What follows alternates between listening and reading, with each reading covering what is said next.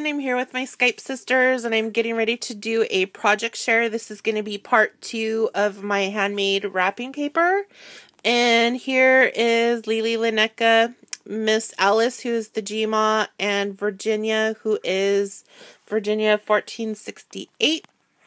And here is my project share. This is my handmade wrapping paper, as you saw yesterday, and this here is what I did with it.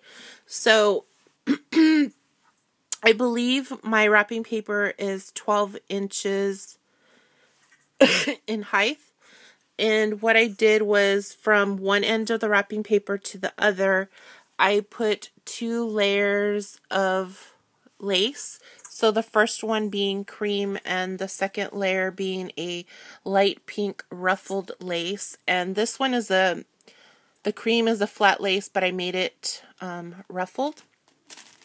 I left it exposed at the top like I said I would.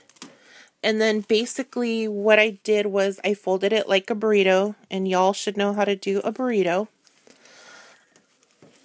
Okay, so what I did was I did not do any gluing, and the reason is this is a gift for my coworker. She's getting ready to get married, and I didn't want anything glued because I wanted her to be able to repurpose this in her lingerie drawer, or if she wanted, she can rewrap this. So I folded it in a burrito, left it exposed at the top, and then I just got some of this lace that is up here. I got it long enough to where I can make 2 bows out of it. And this is not glued down, it's not taped. And then this is my handmade lollipop flower. You can see the netting that I have in between it. I stuck a brad in my lollipop, and then I put the brad through the 2 bows to hold it all together so she can slide it off and repurpose it. So there's no gluing because I want her to be able to recycle. Now, one of my Skype sisters asked if I could show how this was done. So basically right here is what my napkin looked like before I decoupaged.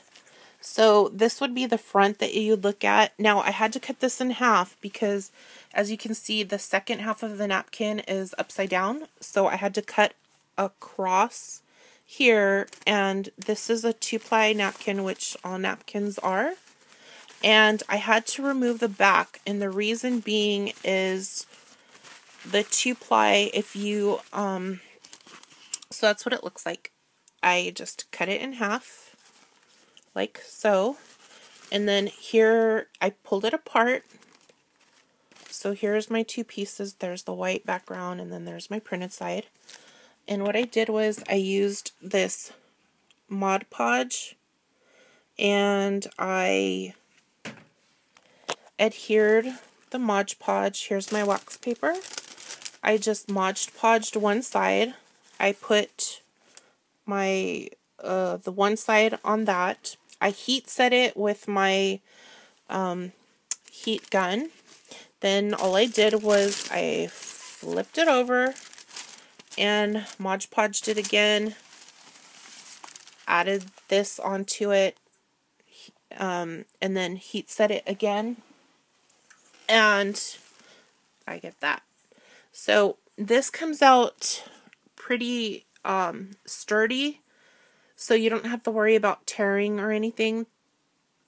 We've also found out through playing, I was playing with Tabasco 14 last night after I got off work on Skype, and we found that she's going to come up in a little while and Skype with me, and we're going to, she's going to do a project share just showing, and then she found some other papers that she can use. You can also, we're going to play with parchment paper and also freezer paper.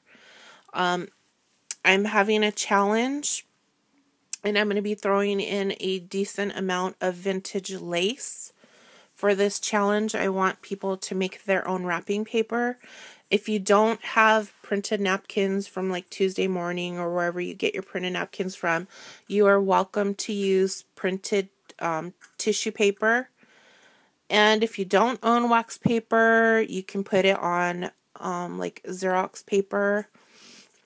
And then I want you to decorate it better. I want you to explain your technique on your video response, how you made it, and then have it decorated. And as I said, I will be throwing in some beautiful vintage lace.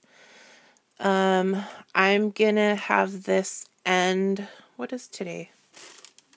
It's the 17th. So at the end of March, this will be due, because I kid you not, this took me maybe an hour and a half at the most. And I mean, it's so fast with the heat setting. Now, Johnny let hers air dry, and hers dried pretty quickly. So, I mean, you may not have to heat set, especially if you don't own a heat gun. So that's it for my project share, and stay tuned for more, because I might do some more video responses, because I want to do some more plain. I'm going to try doing this again, but just with the 1-ply, and just see what the texture is as opposed to the texture here with both layers of my napkin. So stay tuned for more funness. Talk to you all later, and please, I hope that you join in on my challenge. I will talk to you all later. Say bye, ladies! Bye, everyone!